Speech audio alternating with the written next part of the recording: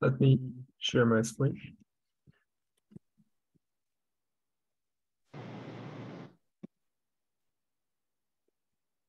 Okay, do you see it?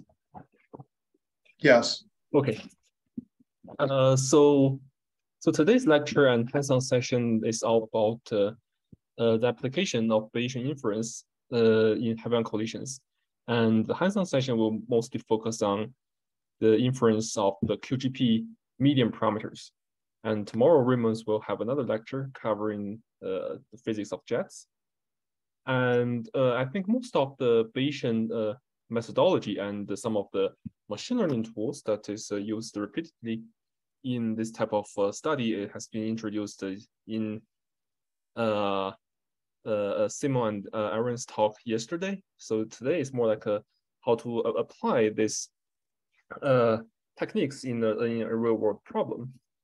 And we will try to first understand where are the origins of the uncertainties in this multi-stage JETSCAPE simulation of the QGP medium, and understand how do we choose the prior distribution, and how to apply those like machine learning techniques to analysis this complex models.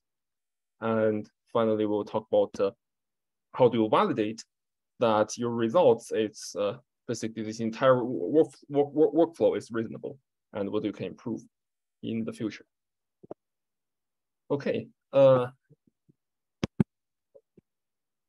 So the high energy nuclear collisions, what we call little bang, actually has a lot of similarities in the problem of the Big Bang. In both cases, we are trying to infer both the dynamics of the medium as well as the initial conditions. So in both cases, initial conditions and the dynamics are both unknown, and we try to extract this information simultaneously by comparing series and experiments. And in the past decades, in our field, we have really started to see this shift of the paradigm in asking questions like this. Basically, if you don't know your initial condition and don't know the exact input of your dynamics, with so many unknowns, how do we draw statistically robust conclusion from the data? And we have seen that the Bayesian methodology is a very powerful framework to answer these type of questions. For example, we want to extract the distribution of some parameters, and you have a prior belief on what this parameter distribution looks like, and then you can compare the model calculation with the experimental data and update your knowledge on the distribution of these parameters. And in this process, we want to distinguish two types of parameters. One is the interested parameters. For example, the primary quantity that we want to extract from analysis. For example, in this case, we are primarily interested in the shear and bulk viscosities of the QGP. And to get these distributions of interested parameters, we will integrate over the what we call the nuisance parameters. Those parameters are not interested at this time, but they are of course an essential part of the model. And although they may not be very well constrained, but we have to propagate their uncertainties into the understanding of the interested parameters by the so-called marginalization procedure. We'll just integrate over the nuisance parameters to get the final posterior for the interested one. And this is a very powerful tool. It actually helps us answer a lot of questions that there's no way that we can answer in the past. Still taking this shear viscosity of the QGP as an example, from 2000 to 2004, there are either weakly coupled or strongly coupled approach that provide you the ballpark of what the QGP shear viscosity maybe, like from 1/4 pi all the way up to order 1 quantities. And then starting from 2006 and ongoing, there are use the phenomenological extractions with viscous hydrodynamics So you are starting to extract these numbers from experiments, and you gradually find that maybe this value is eta over S is about 1 to 2. Oh, sorry, there's over 4 pi here. 1 over 4 pi to 2 over 4 pi. And from 2013, people start to use the Bayesian analysis and to propagate uncertainties from, for example, both initial conditions and each of the modeling stage, and to try to constrain more statistically robustly the eta over S, the equation of state, and also the initial conditions themselves. And after that, you can use this approach to ask more detailed questions, like what is the temperature dependencies of the shear and bulk viscosity? Can we really constrain them from the experimental data? And later, we have also been applied this to heavy flavor, diffusion coefficient, and later to the jet sectors. And right now, what we are really focusing on is try to refine the models and workflow and introduce more statistical methods like Bayesian model averaging to take into account a more general class of model uncertainties. And there are also other groups try to use more differential observables to see what type of new information we can learn from the data. And this is a collage of things that we have been able to extract or constrain using the Bayesian methodology, like the QCD equation of state, the QGP viscosities, and this more recent JETSCAPE work extracting shear and bulk viscosity, which we will try to reproduce part of these results in the hands-on session. The heavy quark diffusion coefficients, JETSCAPE recent extraction of the jet transport coefficients, and I think in the energy community, they are also start to use this method to extract the parton densities. Okay, for the rest of the talk, we'll first try to identify all the source of uncertainties in our multi-stage bulk medium model, and then use the Bayesian analysis workflow and build the Bayesian analysis workflow to study such a complex model. And finally, we will go over some of the results of the JETSCAPE extraction of shear and bulk viscosities.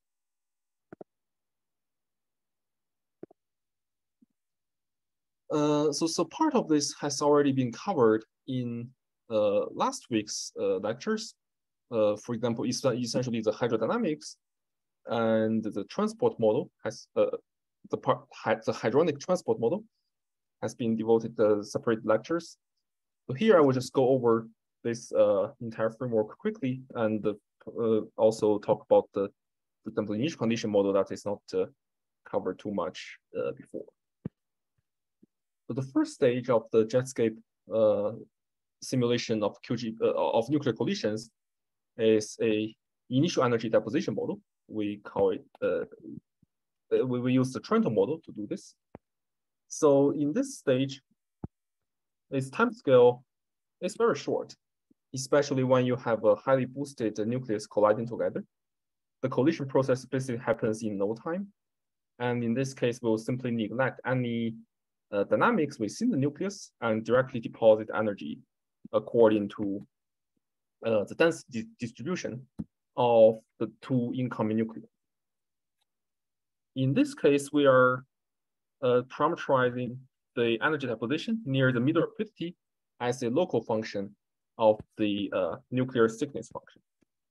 The nuclear thickness here, we mean you integrate the participant nucleus density along the z directions. And because this time is so short, you can neglect any transverse dynamics.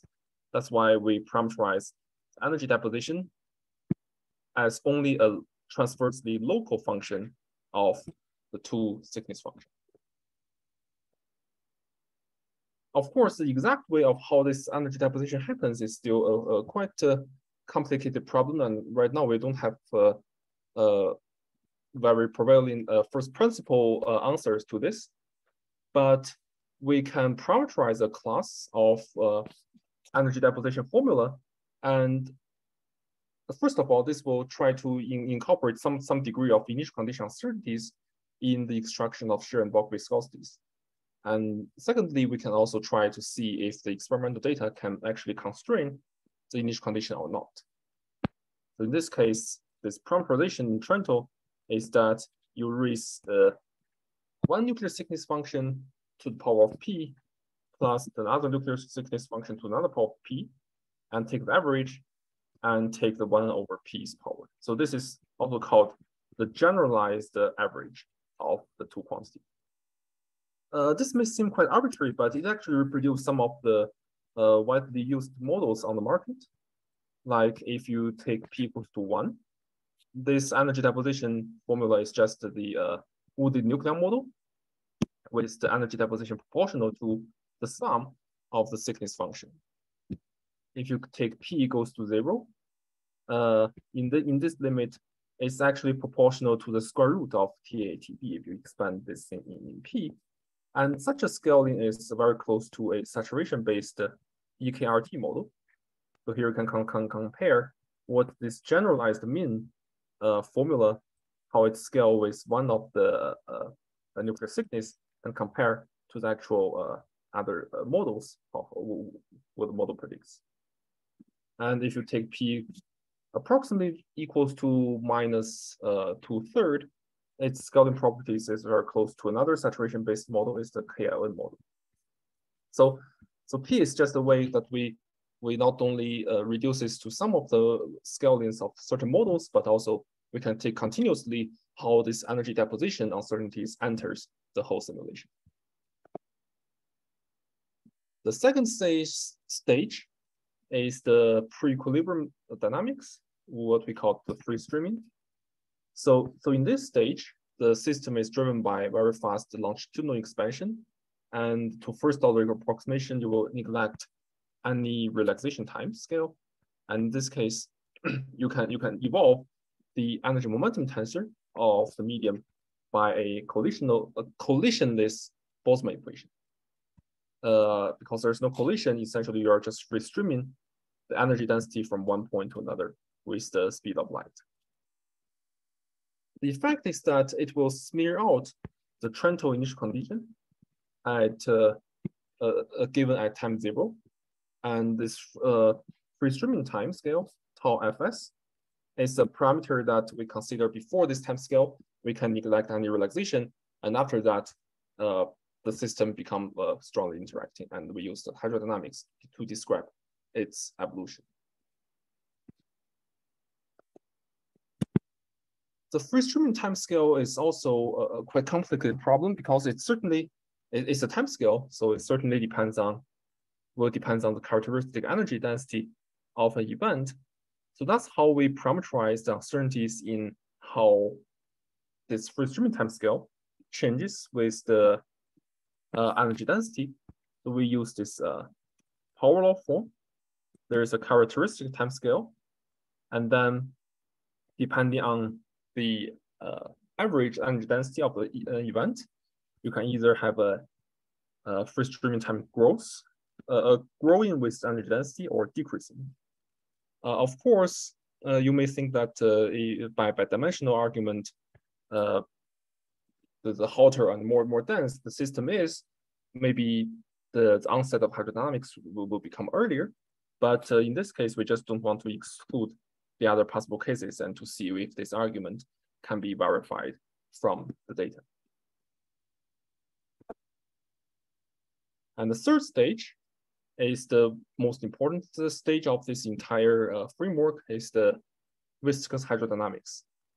It's very important because it directly takes those input that what we're really interested as input, such as the QGP equation of state and the shear and bulk viscosity, which enters over here. Oh, by the way, can you see my cursor on the screen?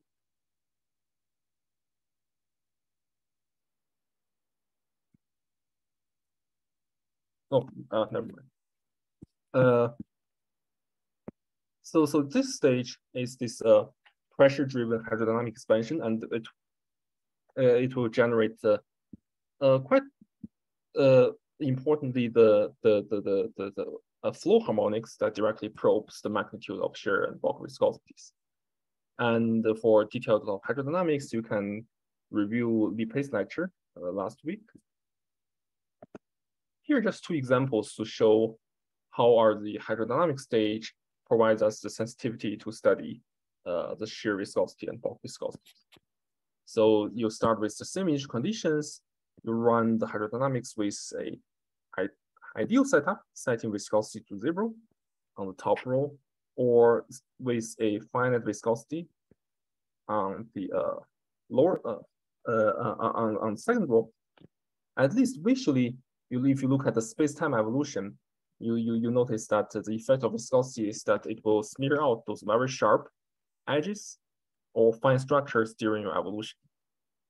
In terms of actual observables, they will correspond to the details of the azimuthal anisotropies, such as on the right, you can see how the change of viscosities affects mean PT or the second order, third order, and fourth order harmonic flows. So in this case, it doesn't change the mean PT so much, but definitely you have a huge sensitivities to viscosities from the harmonic flows.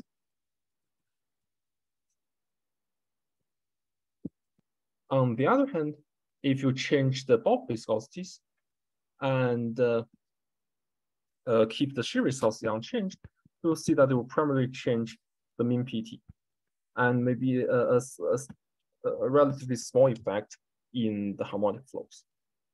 Of course, this is how in the early days, people try to do eyeball fits and to extract the value of shear and bulk viscosities from, for example, mean PT and the azimuthal momentum anisotropies. But with the Bayesian analysis, we can really combine not only just these two observables, but a lot of other observables like hadron chemistries and multiplicity fluctuations, and also more intricate correlation observables to do a global analysis to extract shear and bulk viscosities.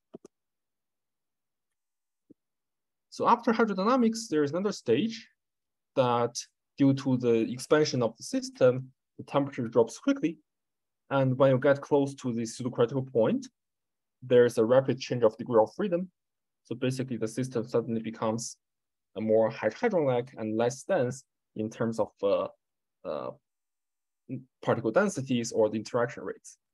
And at some point, the hydrodynamic expansion starts to break down. And in this case, we will do what we call the particleization procedure. That is basically convert the energy momentum tensor described by the hydrodynamics into hadron ensembles. That is the distribution of hadrons for every species, including space-time and momentum informations. Of course, you only have 10 quantities over here, but you have to have a distribution for every species of hadrons. And there's clearly a loss of information, so there's no unique way to perform this conversion from T mu nu to this distribution function. So that's why this is another huge source of uncertainty that can arise in our models. And because we don't have a unique way of converting T mu nu back into distributions, our strategy is that we will consider several models on the market that based on different assumptions to try to reconstruct distribution functions from T mu nu and try to marginalize over these different model choices uncertainties. So this is not a continuous vary of some parameters like in the initial condition stage, but you have 3 or 4 choices of model with different assumptions, and you try to see which one is, first of all, which one is performed by the experimental data, and second, if they are have equal importance, how do you combine the results to arrive at a more robust uncertainties that take into account all of these different model assumptions. And this is what we will show at the very end, using the Bayesian model averaging to try to marginalize over this discrete type of model choice uncertainty. So right now we are mainly testing 3 types of models. There are the grad 40 moment expansion, which says that the viscous correction to the distribution function can be expanded into powers of momentum and basically expansion in this bilinears of momentums. And the second one is the first order Chapman-Enskog solution to the single timescale RTA-Boltzmann equation. So we're assuming that at this conversion stage, the hadronic system can be described by RTA-Boltzmann equations, and you try to match its solution to give the correct energy momentum tensor from the hydrodynamic stage. The third one is a nonlinear model where, in order to match the T mu nu, you try to deform. You can see there's a transformation matrix of the momentum according to the shear tensor and the rescaling of the temperature according to the block pressure. You try to deform the equilibrium distribution so that you can reproduce the non-equilibrium energy momentum tensor. So here you don't have to focus on details, but what you can see is that all of these approaches based on different assumptions really gives you very different momentum and temperature dependencies. And this is what we want to test it and marginalize in our model. Okay, I see there's a question on Slack. So the question is that in the initial condition model, the reduced thickness is interpreted as energy density, but on the slides from J.S. Moreland, it's entropy density. Is there a motivation to use energy instead of entropy? Okay, so when we develop Trento initial conditions, there is really no motivation of what this quantity is. This is because this is just the ansatz that try to convert initial condition to fields from the initial condition to final states. You can say it's entropy density or energy density, and there's no way that one is better than another because, of course, this is the parameterization itself. The reason that it is originally interpreted entropy density is that we don't have this free streaming stage. And what you have to do is that you assume that the system already thermalized at the very beginning, and so that we can define the entropy. That's why in earlier works, we introduced this Trento ansatz as entropy density. But later, we have included this free streaming stage. And the free streaming stage is a direct evolution of T mu nu. And in this case, we have to initialize, in this case, the energy component of T at the very beginning. And that's why we use Trento as the energy density for initialization. But deep down, there's no particular reason that whether this quantity should be interpreted as one or another. It's just the ansatz to convert initial condition field into the field after the collision. Okay. Okay, so the last stage of this model is the hadronic transport phase modeled by the smash transport equation, smash transport model, which has also been covered in detailed lectures last week. And this will just describe how those hadrons interact in this dilute phase of hadronic systems. Of course, such a model also has a huge number of parameters, but these cross sections of hadronic collisions has already been fixed in describing other important quantities like how the cross sections evolves with beam energies. There's no parameters that will be varied during the smash phase. Okay, so all we talk about before are what we call the known uncertainties, is that we know we are uncertain about the modeling of this dynamics. There are another part of uncertainty is the unknown uncertainties, which is also we can call it the model imperfections.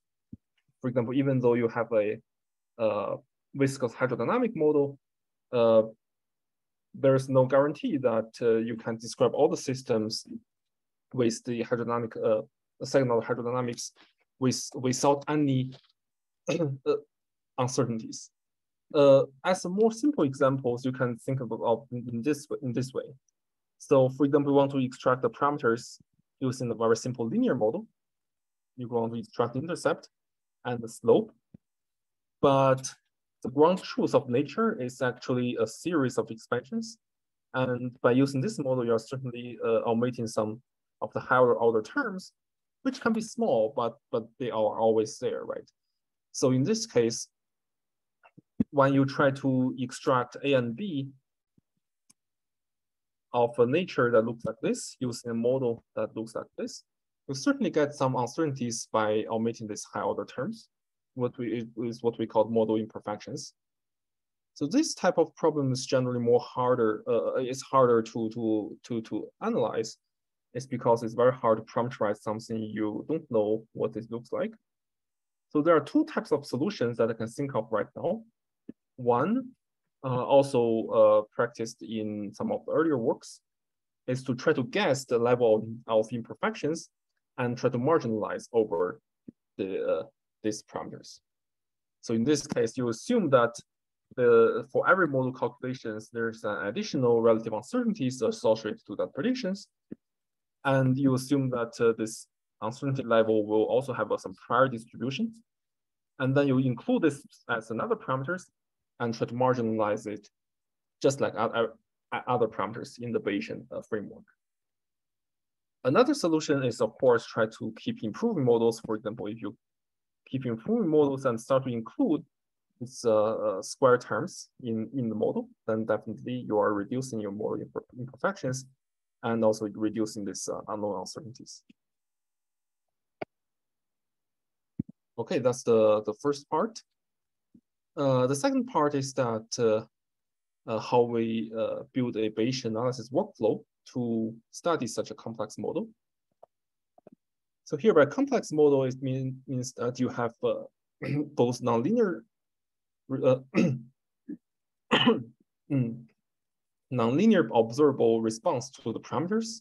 You have a high dimensional space of input parameter space, high dimensional output, like more than 100 data points at LANL at 2.76 TeV alone. And in the future, you can include more and more systems and colliding energies. So high dimensional input and output.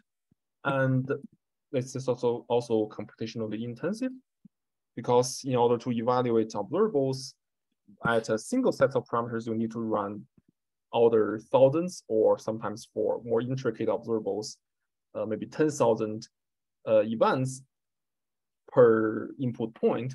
And each of these events will take about 1 CPU hours for 2+1D hydrodynamics. And this is certainly a very time-consuming process. So we really need to improve this most direct, naive workflow of Bayesian analysis in order to study this very computationally intensive models. So conceptually, what you need for Bayesian analysis is that you start with a input parameter space and some prior knowledge, and you need to have the ability to evaluate the model prediction at any of your interested parameter points, and try to compare the experiments, measurements, and your predictions using the Bayesian theorem, and to define your posterior. And then you may have some other techniques to explore these posteriors. And when you have a very high dimensional problem, we will have to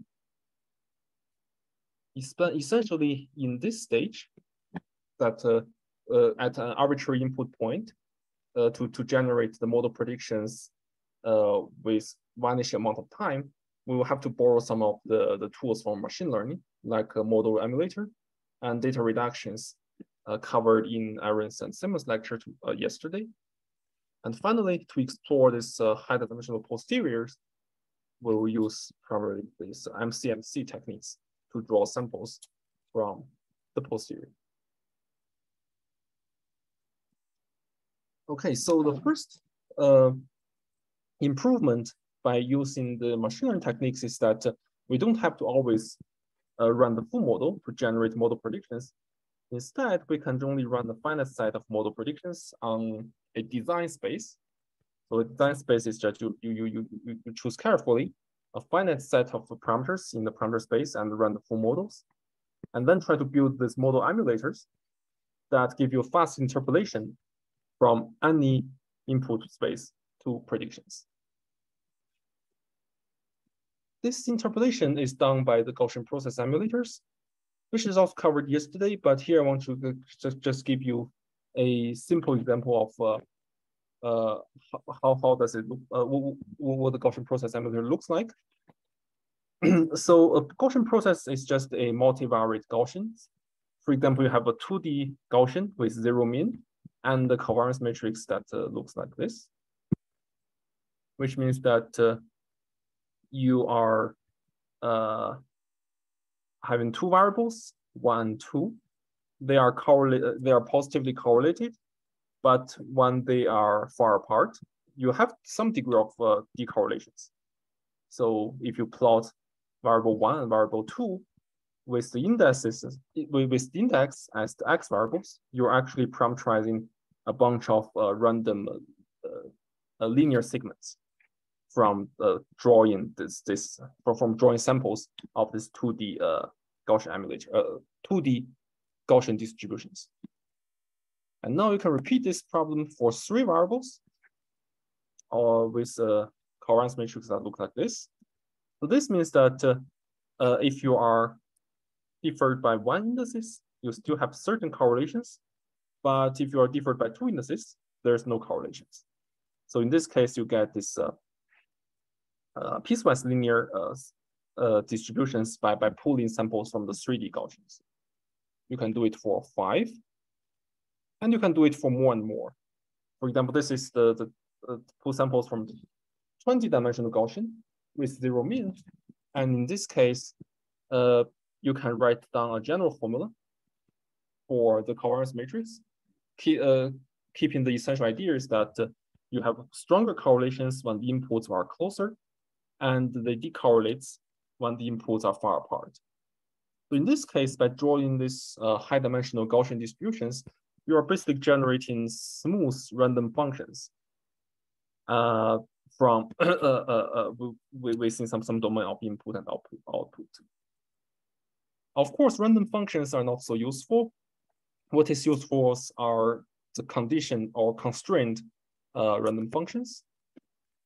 So in this case, for example, I want to mimic a function that will give you 0 at input 3, give you 0.5 at input 11, and give you output minus 0.6 at input 16.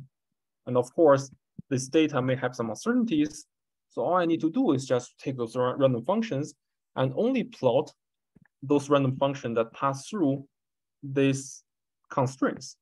And in this case, you have a bunch of a bundle of curves, and this bundle, including spread, will be your interpolating functions. So for example, we want to ask what is the output at input 8. I can say that on average is about 0.5, but you will have uncertainty ranging from maybe 0.2 to 1. So that's essentially how this Gaussian process emulator works. Of course, in reality, it's defined with more mathematically rigorous formulas, but here I just show how this constraint will provide you interpolating functions using the Gaussian random functions. And you can do it for 1D functions. In this case, it's just some simple examples. You can also, we will not cover this in today's hands-on, but I think you will find a Python notebook that exactly helps you to generate a plot like this. So in this case, you have a truth function, and you have a data observation of the truth with some uncertainties, and then you can use the Gaussian process emulator to try to interpolate the data. And you will notice that within the range of the input as probed by the data, you actually get a quite good inference on the actual true functions with a certain level of uncertainties. You can also test it for 2-dimensional functions. It also works pretty well. So in this case, on the left, you have the truth is this 2D surface with some training data sampled from the truth. And on the right, you have the Gaussian process interpolation. And on the bottom left, you can see the relative uncertainties of Gaussian emulators prediction versus the ground truth. So it works in both 1-dimension or 2-dimension, and there's very easy generalizations to higher dimensions. Okay, so that will kind of solve the problems of running very time-consuming models. Is that now you, instead of evaluating the parameters at every input point of the parameter space, all you need to do is to evaluate the finite set of points. In our case, we'll evaluate about 500 points in the parameter space, and then try to build emulators. The second problem is that the model predicts not just one observables, but a high-dimensional vector of output, including, for example, the multiplicities of pion, cation, and protons, transverse energies, the mean PT of pi kp, charged particle multiplicities, V2, V3, V4, and you can also have, I think we'll also include the mean PT fluctuations. So in this case, of course, you can build a one individual Gaussian emulator to emulate each of these quantities, but this is both inefficient and sometimes can be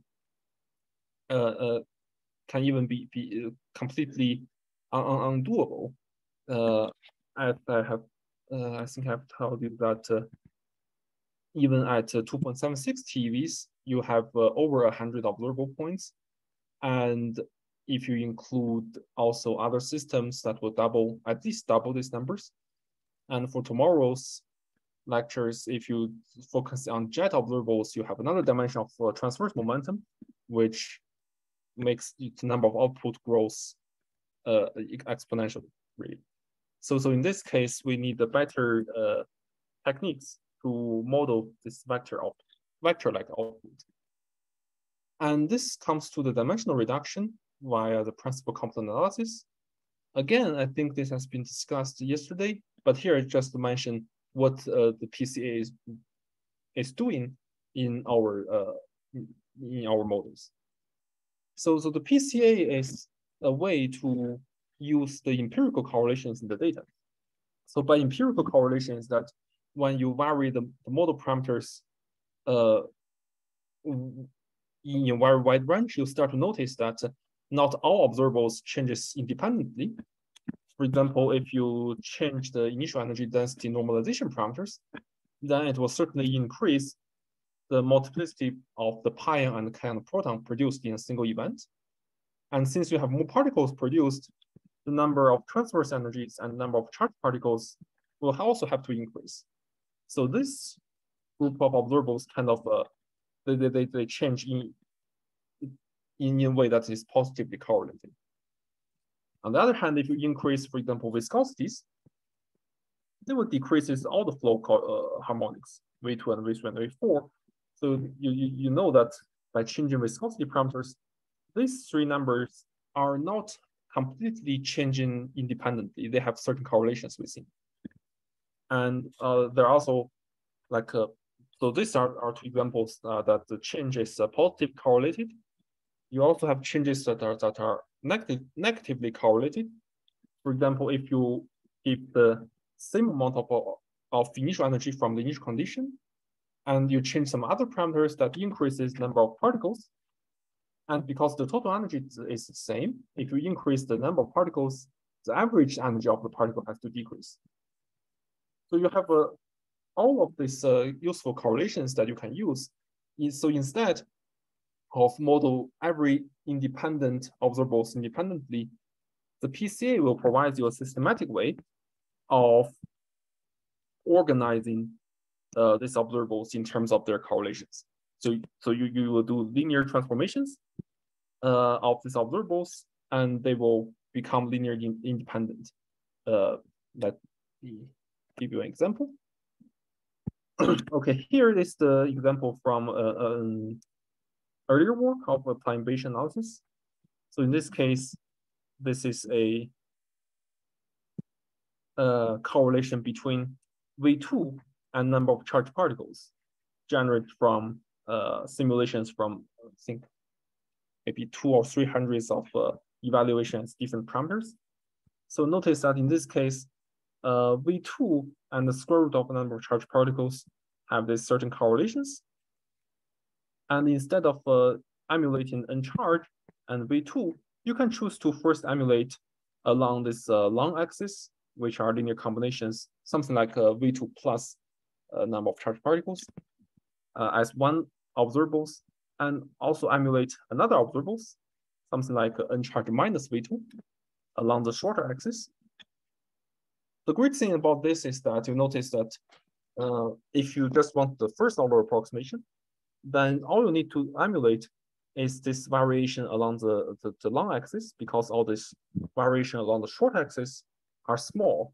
Of course, it's not really small in this case, but in most of the cases, you will notice that some of the components only explains or are only responsible for less than 1% of the total variance. So even you throw it away, it will not affect your accuracy of emulating individual observables.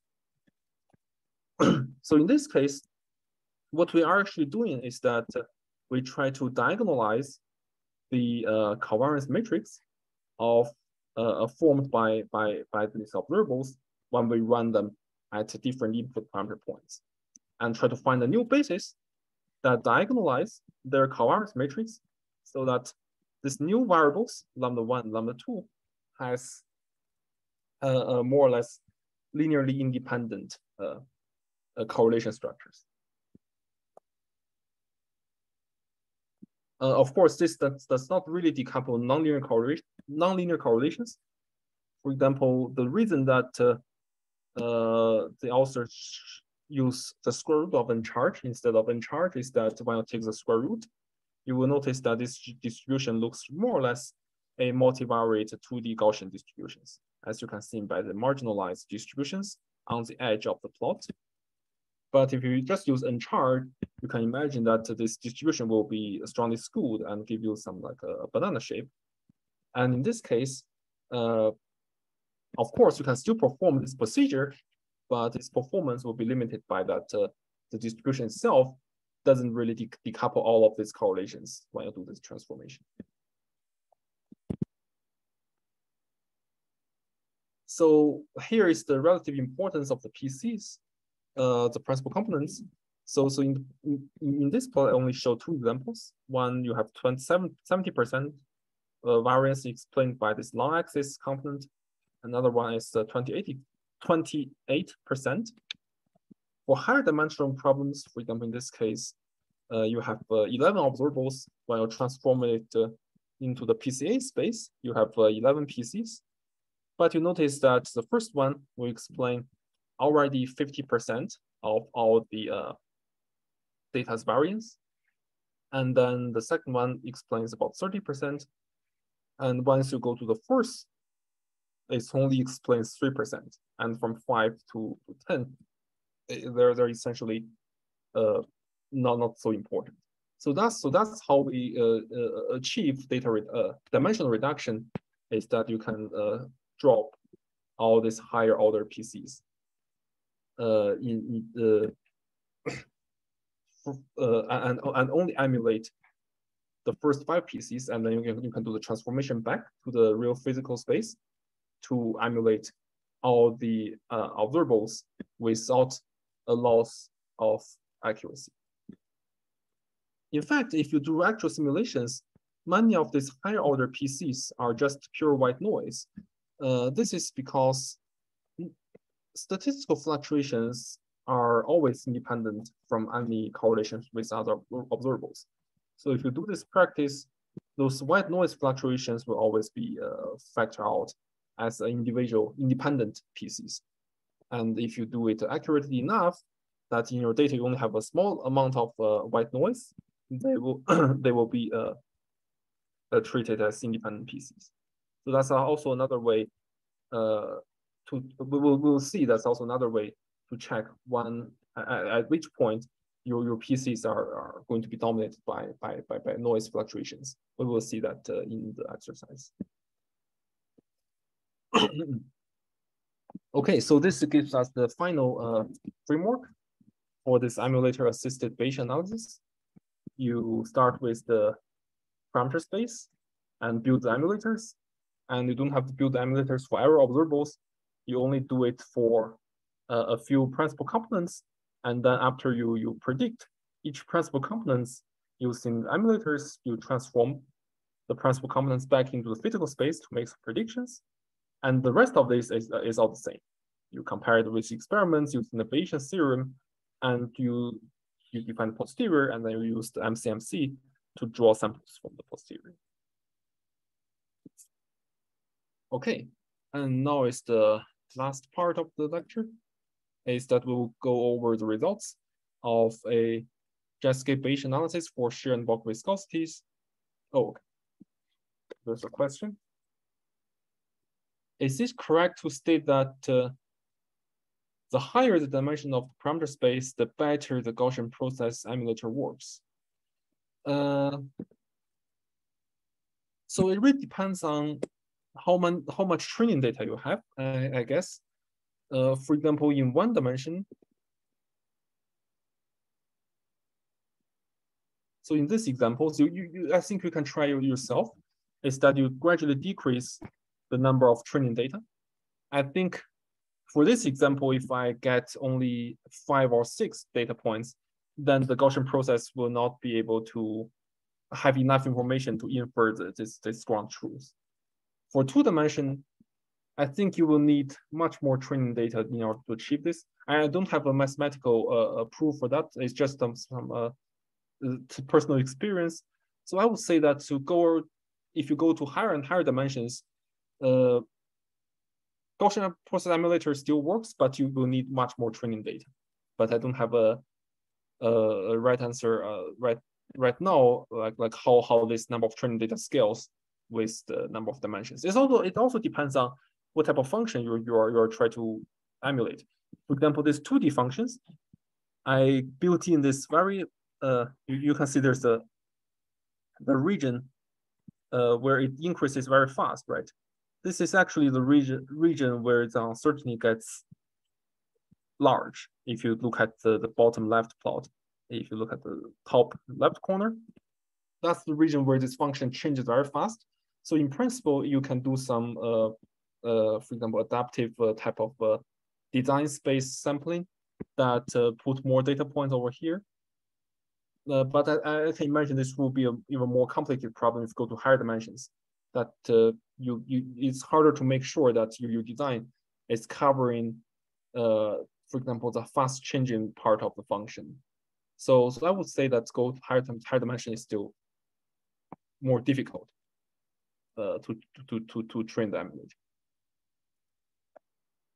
So that's why we do validations. So we'll see that after you do this, you can sample new data, and then try to see how the emulator predictions compares with the ground truth predictions. If that test passed, then maybe you're okay. But before that, you will need definitely more training data for higher dimensions and more complex functions.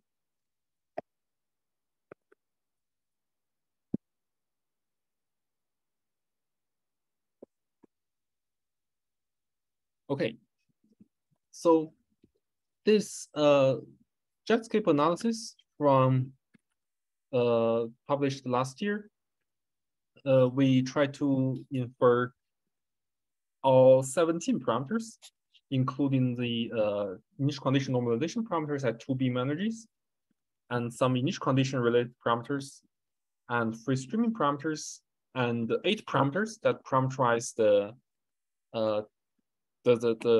temperature dependencies of the shear and bulk viscosities. And here is the list of observables that we use, or you can simply look at the figure on the right, which are the charged particle multiplicities, mean PT, Vn, and mean PT fluctuations.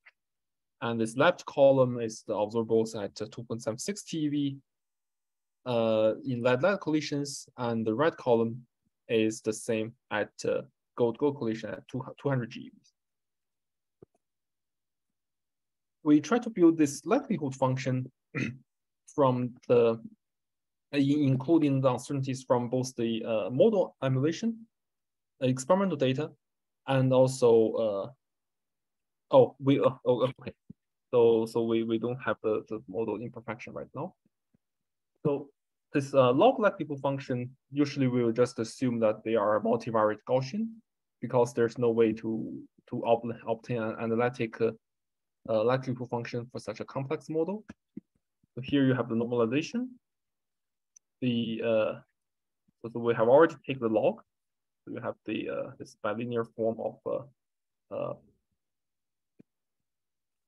this multivariate Gaussian with this delta y being differences of the experiments minus your predictions. And for this covariance matrix, we try to include both the statistical uncertainties and the systematic uncertainties. There are also correlated experimental uncertainties and uncorrelated systematic uncertainties.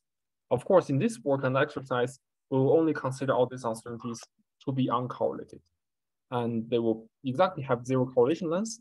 I think more on the exact modeling of uncertainties will be covered by tomorrow's lectures. And this is the samples pulled from MCMC from the posterior distributions. And here I only showed you, let me see, 9 out of the 17 parameters that are not related to shear and bulk viscosities.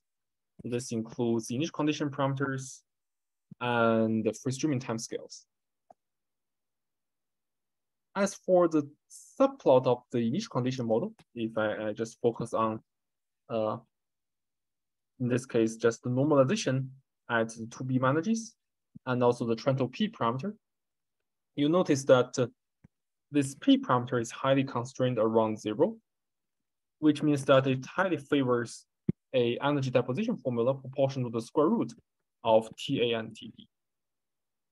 In this case, it actually really favors this, at least in terms of existing models on the market, this PQCD plus saturation physics, the EKRT model. In this case, their scaling of energy production is precisely, not precisely, but very close to the square root of TATB.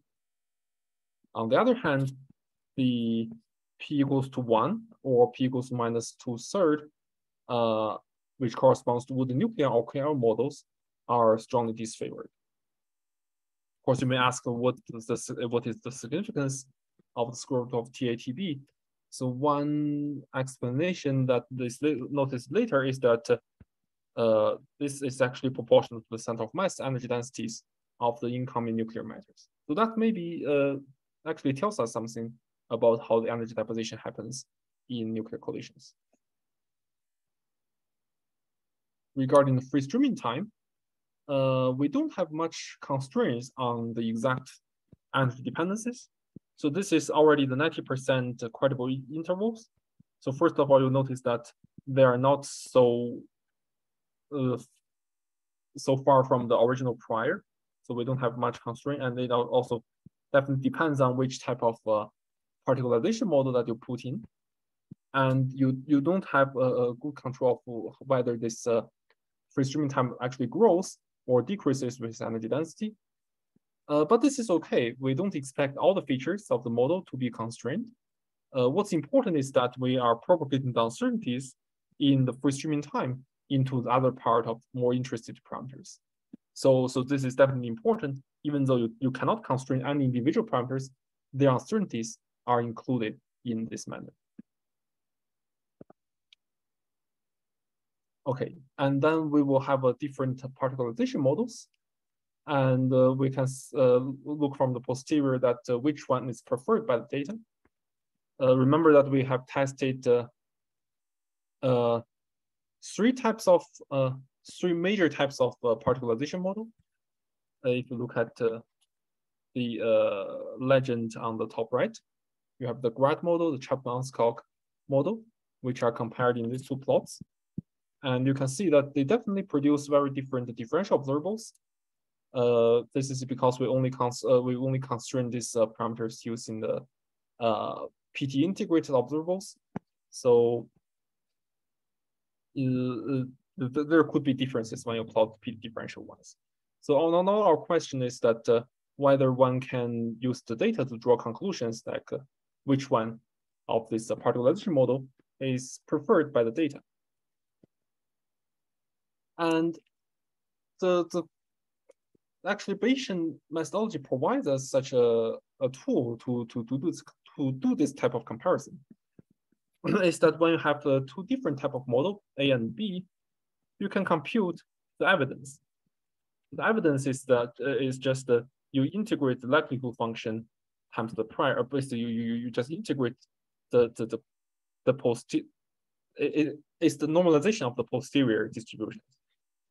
So you can roughly understand this, like what's the average likelihood of the model predicting the data average over the entire prior space.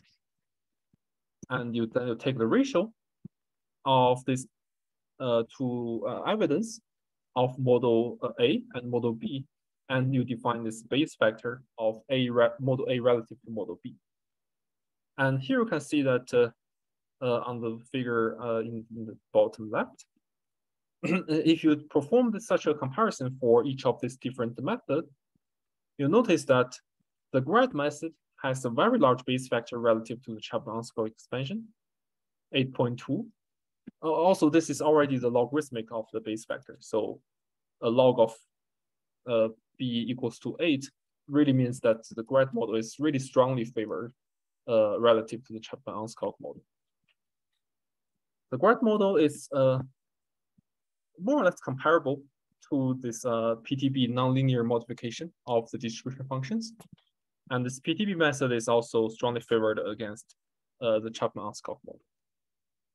Of course, you can convert these base factors into human language using this, usually people use this interpretation over here.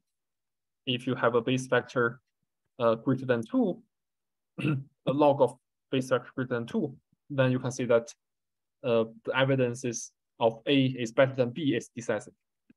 If it's a log of the base factor is 1 to 2, you have a strong evidence to have model A preferable over B, and so on. And this way you can quote these numbers into what we think of as whether one model is statistically supported to be favorable than the other. And now if we have all these different type of models, and we don't just want to quote whether one model is better than another, we just want to forget about we have choose these 3 different models. And what we want to ask is that if we have these uncertainties in the model, what will be the final posteriors of the shear and bulk viscosities? In this case, the problem becomes something like this. You have a list of models, each have their own evidences and posterior. And in this case, you can use the Bayesian model averaging technique called BMA to define a final posterior averaging over different choice of models. So in this case, you just weighted the posterior of each model by their evidence. In this way, you define the so-called Bayesian model averaged posterior. And that's how we obtain the final posterior of the QGP viscosities. In this, let's go to, there are many bands in this figure. Let's go to them one by one. So if you look at this blue, red, and green boxes, open band, they are individual models. Of course, in this case, you notice that the Chapman-Ansel really prefers a smaller bulk viscosity and smaller shear viscosities, while the Chapman-Ansel, while the grad method and PTB method prefers slightly larger shear and bulk viscosities. However, when you do the Bayesian model averaging, because they are weighted by the evidence, and we know that the Chapman-Ansel provides you the least evidence in this averaging, so the averaged results, the BMA, which is the orange band, it's actually dominated by the grad method, which gives you the largest evidence. And in this case, we can quote this BMA posterior as the new posterior that has taken into account some uncertainties in the particularization stage. Okay, in the last few minutes, I will just stress a few points in this analysis that worth make a remark. The first one is the importance of prior. So this is just a very simple example. I think it's from a flip coin. Is that if you have a flat prior and you have a likelihood function that goes like this green curve, then posterior is just the product of the two.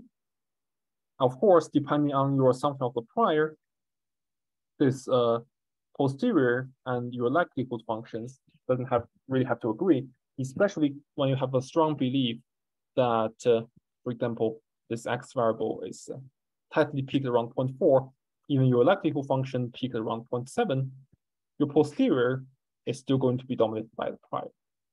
So how does this reflect in more complicated analysis? Is that when you have a much flexible prior, you are allowing for more possible cases to be tested in your analysis. In this case, we have 4 parameters each for shear and bulk viscosities. In this case, this parameterization, including for the bulk viscosities, you have the peak is parameterized by the peaking temperatures and the peaking values. And you have the width and the symmetries below of the width, below and above these peaking temperatures. For the viscosity, for the shear viscosities, you have a kink. We will parameterize a kink at certain temperatures with some kink values, and you have 2 slopes below and above the kink temperatures. So in this case, this parameterization gives you quite large degree of flexibilities, and when you vary each of these 4 parameters in the parameterization independently, you get the prior range that look like this. Of course, when you have more flexible parameterizations, you can try to fix one of them in order to obtain a more constrictive, more restrictive prior. In this case, we can fix one of the parameters in each of this parameterization, and the prior range is reduced. So the result is that if you use a more restrictive prior, your posterior is also changed. This is just the same idea as basically the same as this. If you use a flat prior versus a restricted prior, your posterior can change by a lot. This is also what we find in this case for shear viscosities. So on the left, you will see 2 bands. The solid band is the posterior using the full prior used in the JETSCAPE analysis. And this dashed band, the dashed boxes are the more restrictive prior. It's restrictive in the sense that it resembles what is used in the earlier work on the right. So in this case, we understand that why this earlier analysis gives you more stronger temperature dependencies as is seen in this JETSCAPE analysis. It really comes from that the prior range of these two analyses are different.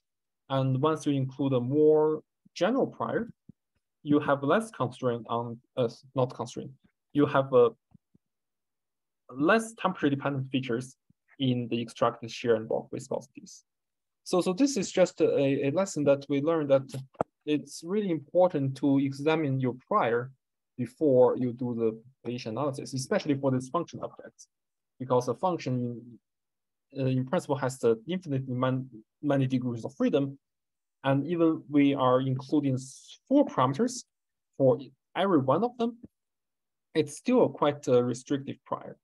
So in the future, especially for this functional analysis, I think one improvement that one should consider is to think about the general sets of prior that is suitable for functional analysis. Nevertheless, even we have a quite restrictive prior right now, we can still try to separate what is already parameterized in the prior versus what we can actually learn from the data. For example, in this case, this practice tells us sometimes for example, if you look at bulk viscosity, the smallness of the bulk viscosity at high temperature is not really what we learned from the data. It's actually what we parameterized in the prior. So is there a way to separate these two effects and to quantify what is actually learned in the data? So that is to compute the information gain of the posterior relative to the prior. So this is just to compute how much experimental data provides constraint to modify the posterior relative to the prior. So in this case, we can actually use the so-called KL divergence to define the distances between two distributions. So in this case, the KL divergence is the distance between two distributions. We will take P1 to be the posterior distribution and P2 to be the prior distribution. Then they're actually defining this something look like entropy, but it's not exactly entropy. It's positive, and it also have the properties of the distances. That if this differences is larger than larger than 0, then it means that the posterior is very different from what you parameterized in the prior.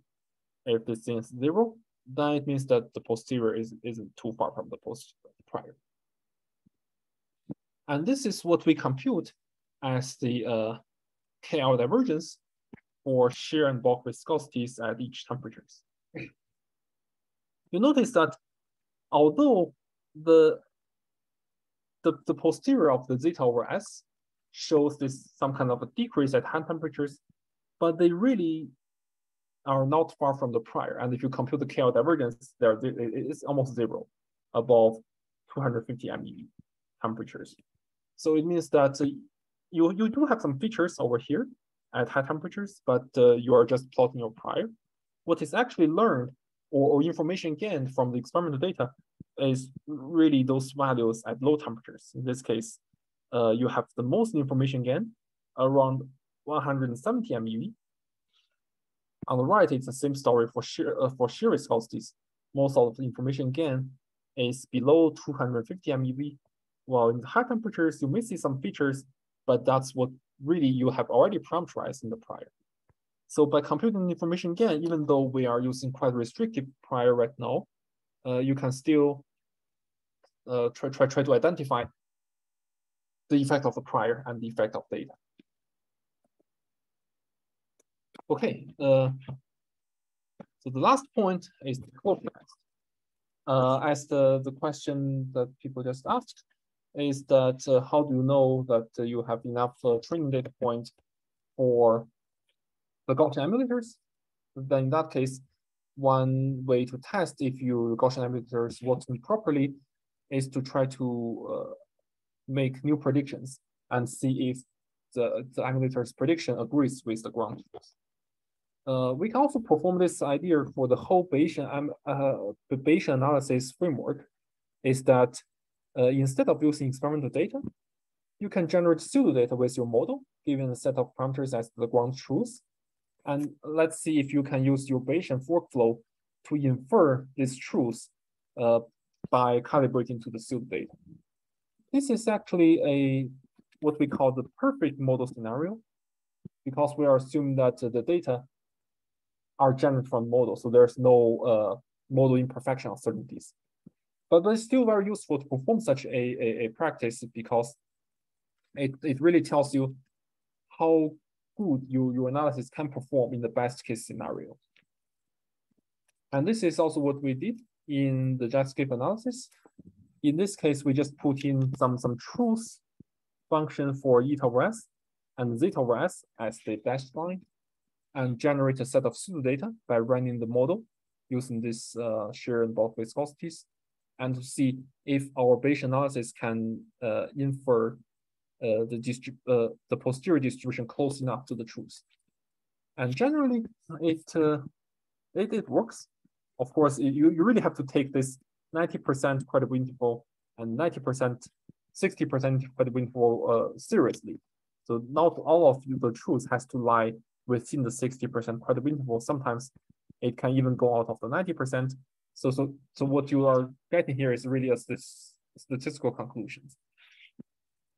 Again, at high temperatures, it always lies within the band. This is because we really don't have much constraint over here. And of course, all of the truths will be lying within our prior distribution. Okay. I will skip this 2 point because we will somehow cover it in the hands-on session.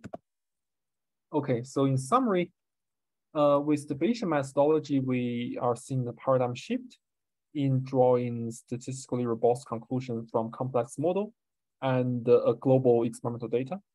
Especially, we can propagate the model uncertainties from different parts of the model to the quantities that we are interested and extract their information with,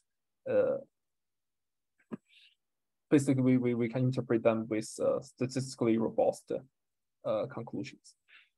And for complex models, we really need machine learning techniques to make them doable. This includes the principle of component analysis to do data reduction so that you can handle high dimensional vector like output.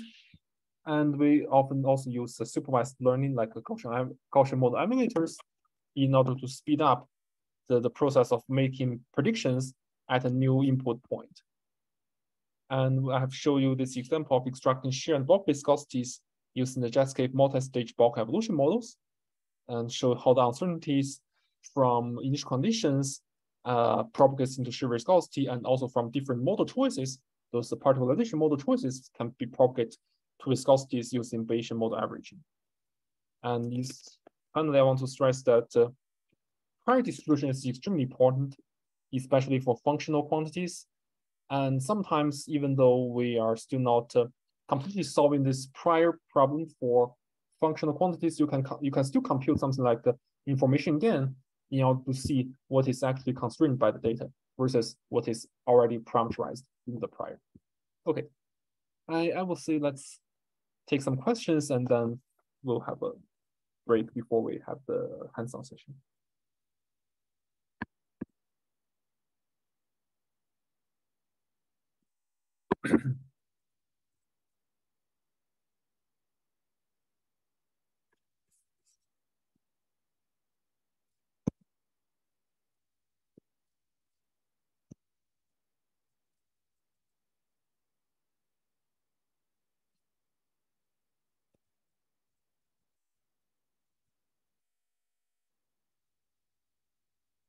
Oh, I see.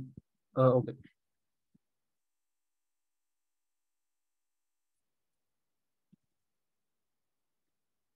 So I guess if there's no question right now, let's take let's meet at 8:30. Sorry, what is the? So it's 30 minutes after. Yes. So I don't know what's the 10:30, right? Your time is 10:30. Mm-hmm. Yeah. So it's 17 after the hour. We could restart it at 1/2 past, right?